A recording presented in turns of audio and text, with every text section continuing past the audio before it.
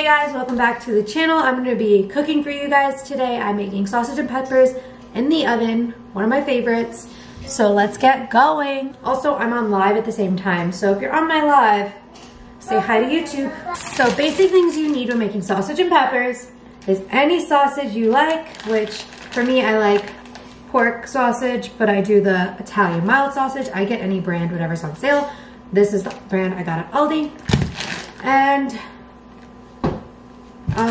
peppers, any peppers you want. I just got red peppers on sale, but I always get mixed. I don't really care. You are gonna need one of these babies.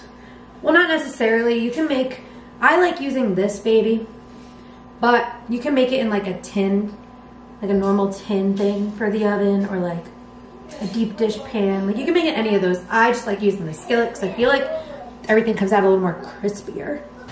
Oh, we're also gonna need onions and potatoes. I'm gonna go get those. Onion and potatoes. We're gonna start with preheating the oven, and I'm gonna preheat it to 400.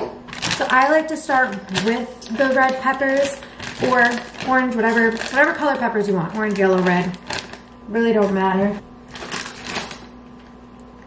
These bell peppers are ginormous, so I'm gonna just use 2 of these and save the other 2 for something else. I'm gonna go cut these. I cut up 2 bell peppers and I'm just gonna stick them in the cast iron skillet. They're now in the skillet. Now I'm gonna peel maybe like 4 potatoes and then put those in there. And put those in the skillet. Now we're gonna cut up an onion. This is pretty big, so I might just cut it in half and see where we get, how much we get. Whatever, I'm gonna put the whole onion. Onion's yummy, don't hurt. Gives us more flavor. So I cut the onion up in these kind of like sizes, and I'm just gonna like stick them around the dish, like on the edges. My eyes burn. Ow. Okay, whatever. I'm a big girl. Now I'm gonna open up the sausage and stick it in. God, my eyes hurt.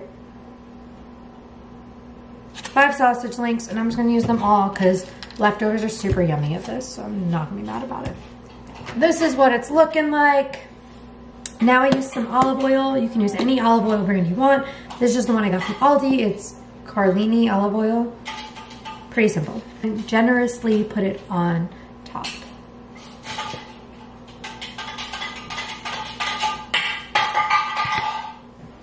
This is what it's looking like. Lastly, I just add some salt and pepper. I just have them in here. It's just regular salt and ground pepper.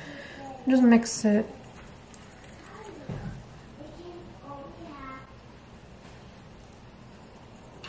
And I just take my hands and mix it on up again. Now it's ready, and I'm gonna cook it for about 45 minutes. But what I'll do is halfway through, I'll go in and flip the sausages so that they get cooked on both sides, nice and crispy. All right, now it's like 15 minutes till the sausage is done. And I like to make yellow Spanish rice. I know it's just not homemade or authentic, but this stuff tastes super yummy. So I'm making this for the sausage. It says 2 cups of water per cup of rice, which is pretty usual. This one usually says to let the water boil first and then add the rice. So we're gonna do that with the water boiling, and then it's a tablespoon of olive oil. Make 1 cup of rice. I'm gonna go warm this up. And the water is boiling, so I'm gonna add a cup of rice.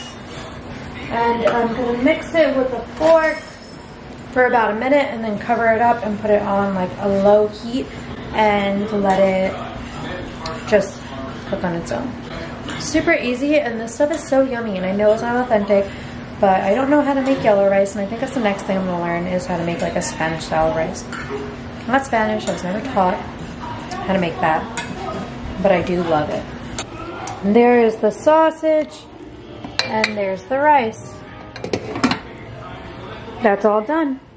Also, David wanted pancakes, so I'm making pancakes. Thanks for watching. That's our dinner for tonight. Hope you enjoyed, and if you want me to do more recipes, comment down below. Make sure to like, subscribe, and tune in. Thank you.